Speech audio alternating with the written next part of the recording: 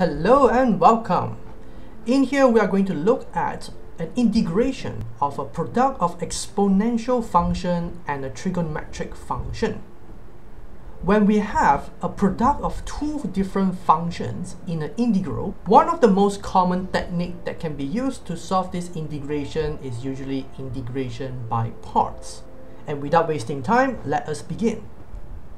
First, we need to recall that the formula for integration by parts is given as follows.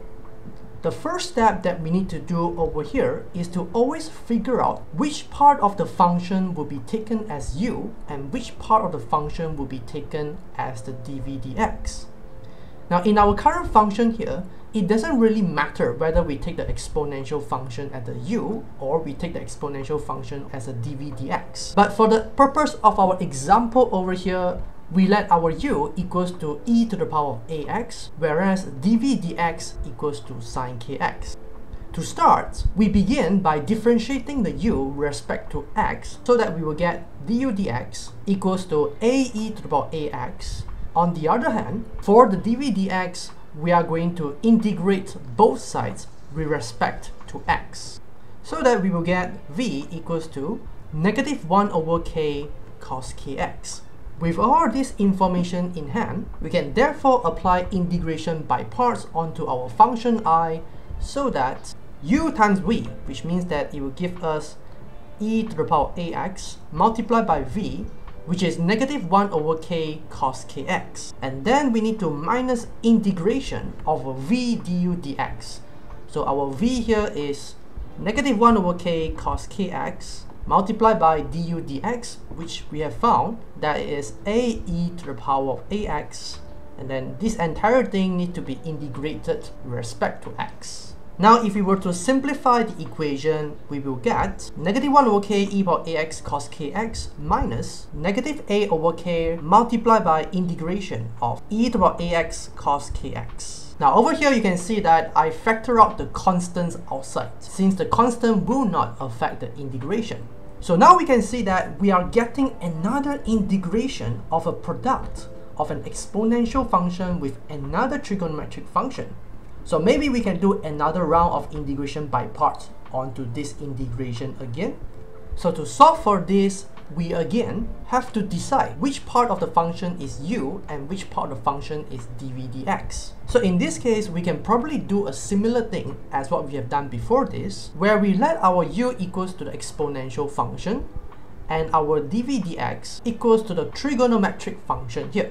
Then we proceed to do the exact same procedure, so that we will get du dx is just ae to the power of ax, and then on the other hand, we are going to integrate dv dx with respect to x, which will give our v equals to 1 over k sine kx. So again, using all of this information, we can see that integration of e to the power of ax cos kx will just give us u times v, so where u here is e to the power of ax multiplied by v, which is 1 over k sine kx. That will minus integration of v du dx.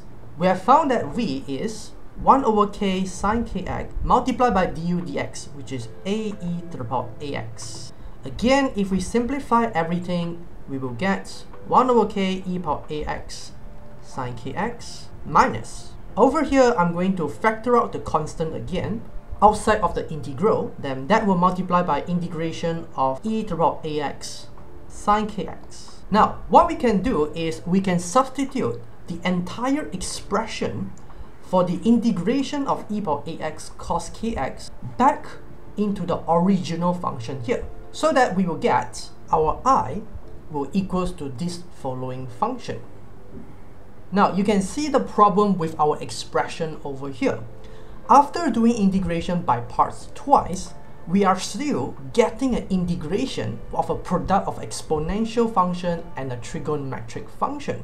And it certainly seems like that if I were to continue to do integration by parts onto this integration, we will continuously getting similar integrals over and over again. Fortunately, and this is where it gets very interesting, if you are observant, you will see that integration of e power ax sine kx is essentially the function I.